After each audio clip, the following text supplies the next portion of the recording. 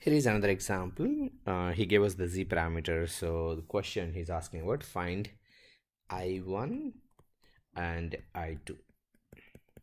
Okay, so here he's asking about finding I1 and I2. So here z12 and z21, they are not equal, so it's not a reciprocal network. So it's not a reciprocal network, so you cannot draw the equivalent T model. Okay, so as I mentioned, without equivalent T model we can find I1 and I2 anyway. Remember, one important thing is the given source voltage is not V1. V1 is right here, so V1 equal to source voltage minus some voltage drop here, whatever that voltage drop there. I'm going to take that as V10 in this case, but V2 is same. V2 as voltage drop across the impedance GL.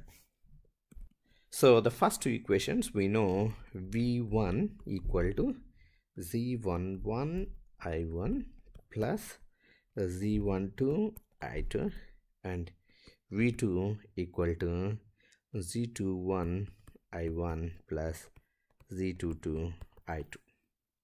Now I have four unknowns, which are, I don't know what is V1, I don't know V2, I don't know I1,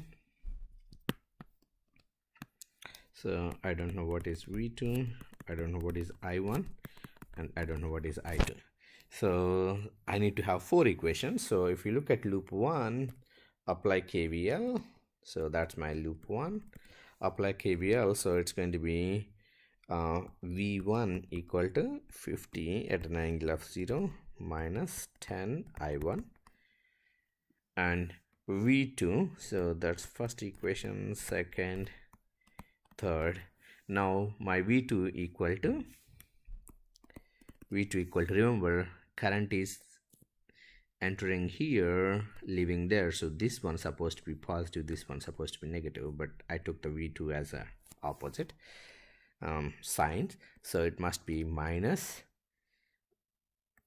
5 plus J4 times I2. This is my fourth equation. Now what I'm going to do, I'm going to equate, here is V2 and here is V2, so these two are V2. I'm going to equate equation 4 and equation 2. Equation 4 and equation 2 are equal. Those two equations are equal, so I'll end up with the minus 5 plus J4 I2 equal to 80 I1 plus 100 I2. So I'll end up with the 80 I1 plus 105 plus J4 I2 equal to 0. This is my fifth equation. I'm going to do the similar thing with equation 3 and equation 1. So equation 3 and equation 1 are equal, so I will end up with 50 at an angle of 0 minus 10 I1 equal to 40 I1 plus 60 I2. So I'll end up with 50 I1 plus 60 I2 equal to 50 at an angle of 0. That's my sixth equation. Now I'm going to solve equation 5 and equation 6.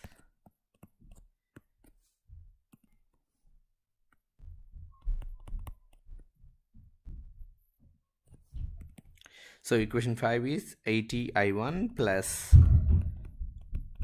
105 plus J4 I2 equal to 0, and 50 I1 plus 60 I2 equal to 50 at an angle of 0. So these are the two equations. To eliminate one of these two, I'm going to multiply this with 5. I'm going to multiply this with 8. So this is going to be 400 I1 plus 425 sorry, 525. 525 plus J20 I2 equal to 0.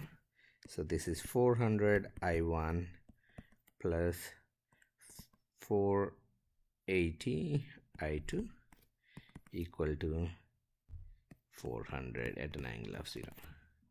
Now I'm going to subtract this. If I subtract, it's going to be 525 minus I480, which is 45 plus J20 I2 equal to minus 400 at an angle of 0. So my I2 equal to minus 400 divided by 45 plus J20. So to find I2 here, I'm going to convert this 45 plus J20 into polar format. After transferring that 45 plus J20 into polar format, it's going to be 49.24 at an angle of 23.96. So 400 divided by 49.24 is 8.123. 400 divided by 49.24 is 8.123. And when we take this at an angle of 23 points, so I can represent this as angle 0, so 0 minus 23.96, so it's going to be minus 23.96. That's our I2. Now we need to find I1 also. To find I1, you can use any one of those two formulas here. So to find I1, I'm going to use 50 I1 plus 60 I2 equal to 50 at an angle of 0. Okay, so I'm going to replace I2 with this number. So it's going to be 60 times minus 8.123 at an angle of minus 23.96 equal to 50 at an angle of 0. Okay, that's 50 I1. So 60 times 8.123 is minus 487.40 at an angle of minus 23.96 equal to 50 at an angle of 0. Now when I take it to the other side, I need to convert that into rectangle format. This is 50 plus J0. This is plus 487.4 at an angle of minus 23.96. So that value is going to be 487.4 cos negative 23.47 plus J 487.4. So I'm just converting rectangular to polar. My apology, polar to rectangular. This is polar format. I'm converting that into rectangular format. So after converting this polar format into rectangular format, I end up with 445.4 minus J 197.96. So when I add them together, it's going to be 495.4 minus J 197.96. That's 50 I1. So my I1 equal to 495.4 divided by 50 minus J 197.96 divided by 50. So I'll end up with the rectangular format here. So after solving this, I have I1 equal to 9.908 minus J 3.958 and I2 equal to minus 8.123 at an angle of minus 23.96. Okay, I'm representing I2 in polar format, I1 in rectangular format. It's a good idea to convert both of them in the same format. So convert I1 into polar format. So my I1 in polar format is 10.66 at an angle of minus 21.77. Thank you. So that's what I think he's asking for in this example, I1 and I2. So he gave us the Z parameters. And there are other elements connected outside of that block box.